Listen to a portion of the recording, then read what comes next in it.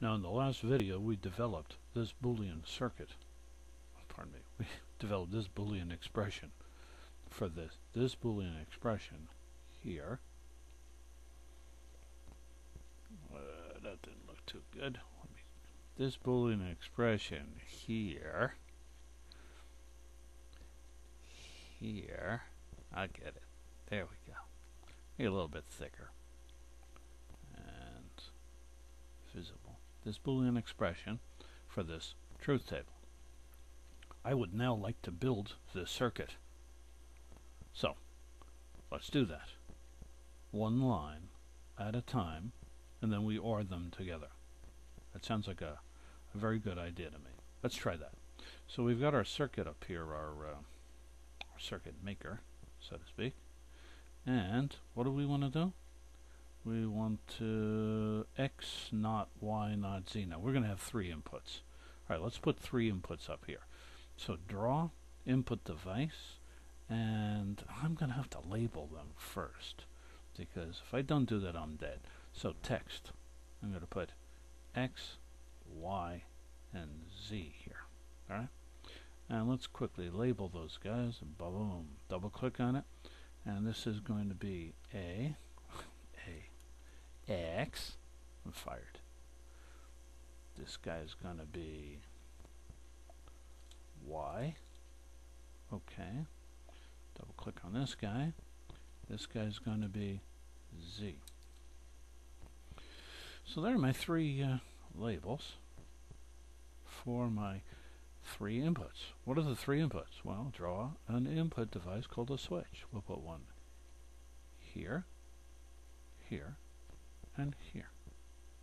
It'd be nice if I could make them a little bit neater. There we go. Right next to this one. And right next to this one. There's our inputs X, Y, and Z. I like that. Now, what are we going to do with X, Y, and Z? Well, we're going to be ANDing them together here. We're going to AND them together. Start with this one, X, Y, Z. Okay, let's do this. This looks interesting. So, how do we AND these guys together? Well, we have to have an AND gate. That makes a lot of sense.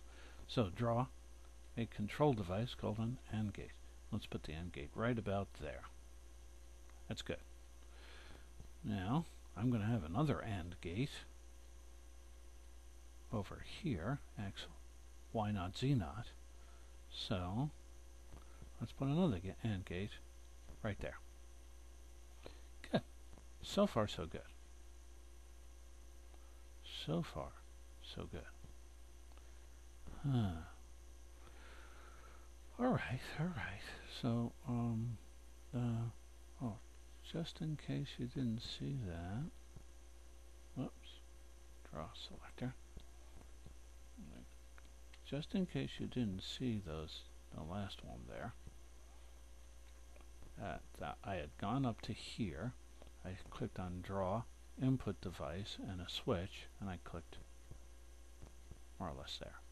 Then I said draw control device and an AND gate, and I put one there and there.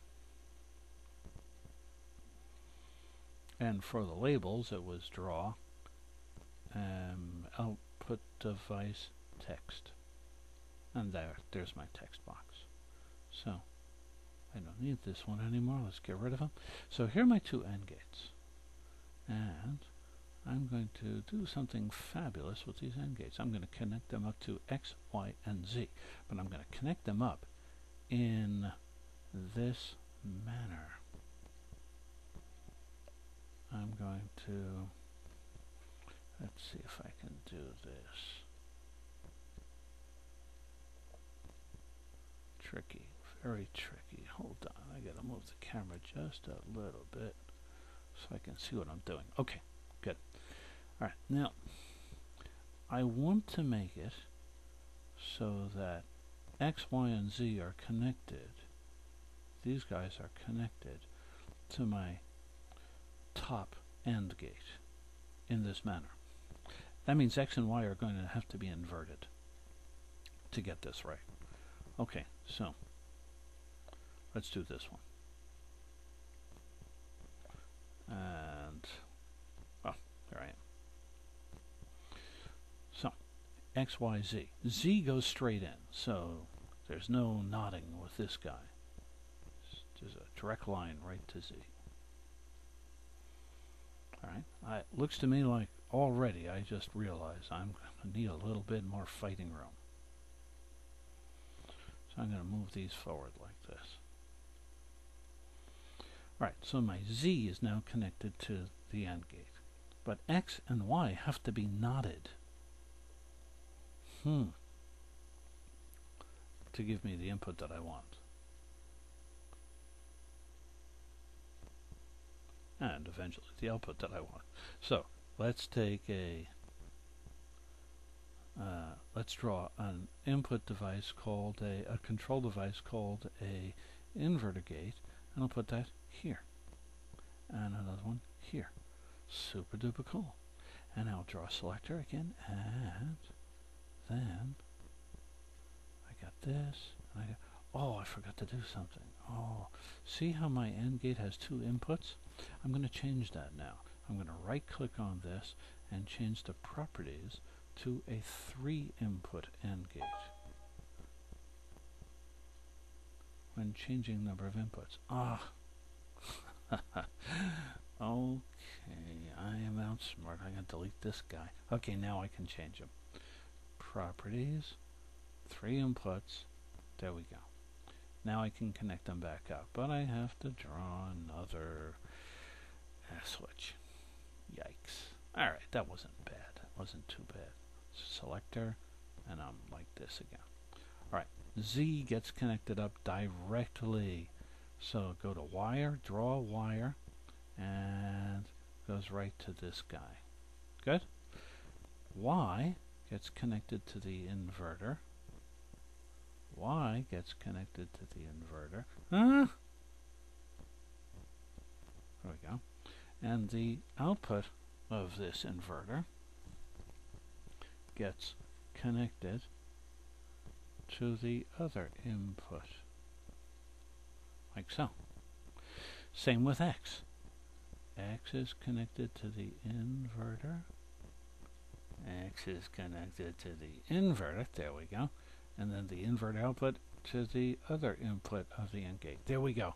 There is our first expression. Ta-da! What a job. Whew. Now, our next guy is X, Y naught, Z naught. X, Y naught, Z naught. X, trouble. This AND gate is properties is 2 inputs. We got to change it to 3 inputs, and okay. Bada bing. There we go. Now, what's with our last expression over here? X is normal. Y and Z are knotted. All right, let's go get them. X goes right to here. So draw a wire right from X to this guy. He's normal.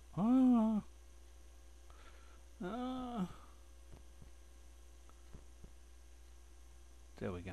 I got him. So this guy is connected to X. Now the next one, Y and Z are well, Y is going to be knotted. Y is going to be knotted. Ha ha ha! And look what I have already waiting for me here. I have the output from this Y naught. I can grab this and maybe connect it to here. Bingo, done. So that's X, Y naught, and now Z. Oh, I got trouble with Z. I got trouble with Z. I got to get another inverter.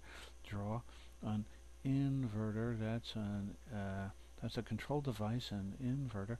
I got to get a gate right here. And what am I going to do with this?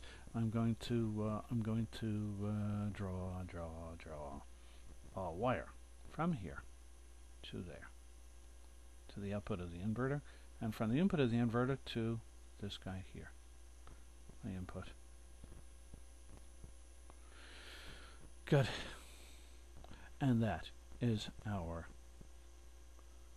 expression so far.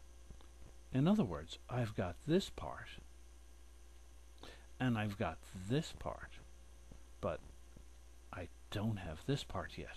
I have to OR these two AND gates together. Let's do that now.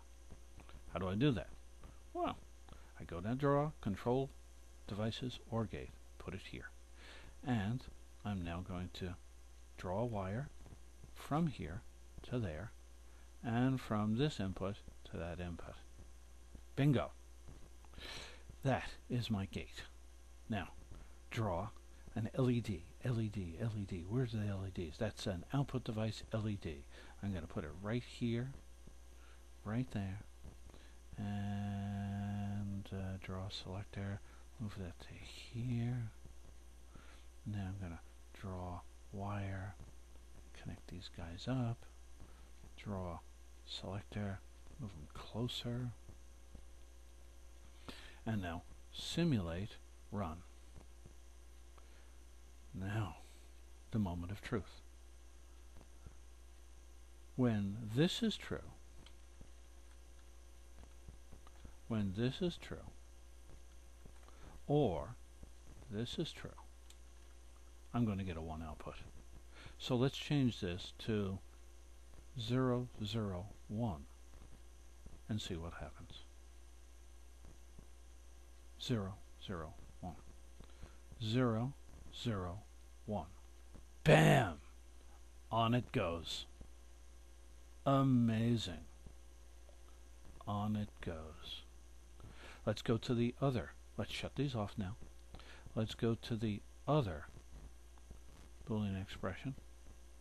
If that was true, which it is, if this was true, which it is, it was, we just tested it, or this is true. What is this? This is 1, 0, 0. 1, 0, 0. Yes? These guys are the same. 1, 0, 0. Okay, let's go do it.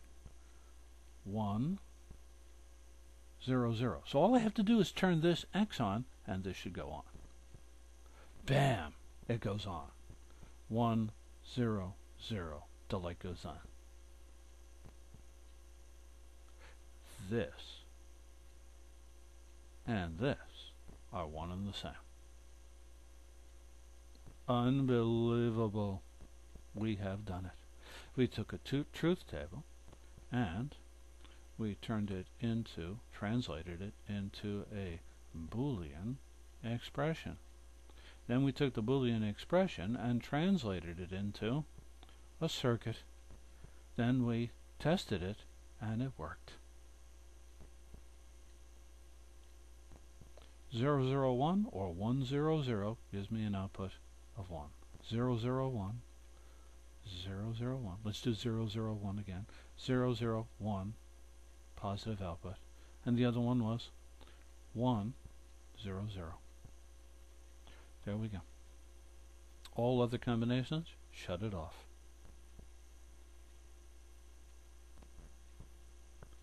Except for 001. Yes? 001, right here.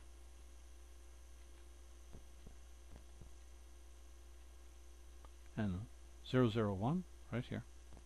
And 100 turns it on. 001, 100. 001, 100. One more time, let's look at it. 001, it turns it on. And 100 turns it on. And it works fine. Wow. That's amazing. Simply amazing. So, that's it. Nothing more to say. So long. From Gary D. 777, also known as Hoboken Gear. Hoboken Gear. So, where's my hand? There it is. Easier with this one. Bye-bye now. Bye bye now. Bye bye.